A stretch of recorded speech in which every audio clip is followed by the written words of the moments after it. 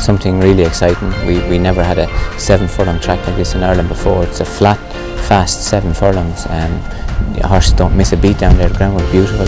I think it's really exciting.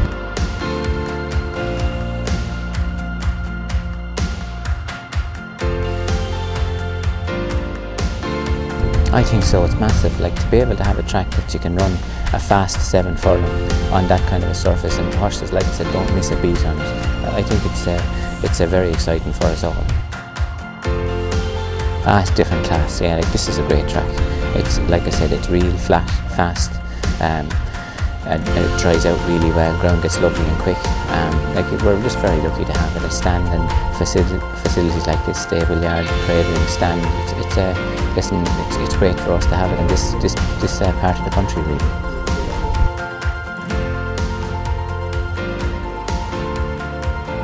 Yeah, it's lovely road, lovely.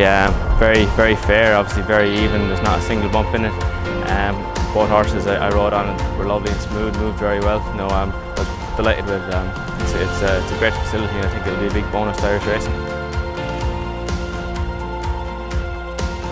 A lot of the tracks in England and abroad are going to be straight 7, straight miles. So it's a great bonus to be able to have one here on our back door.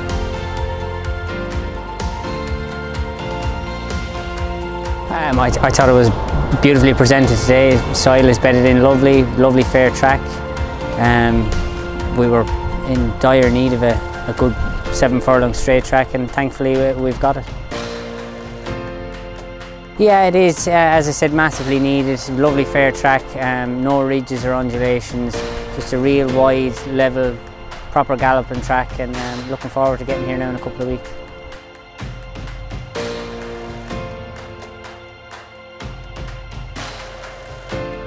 Yeah, it rode beautiful, nice level track.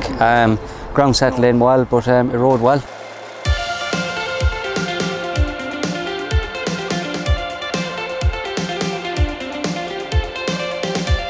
Yeah, it's a great help. Look, there was a 6 furlong straight here and it was always a good track. Having an extra furlong is even better.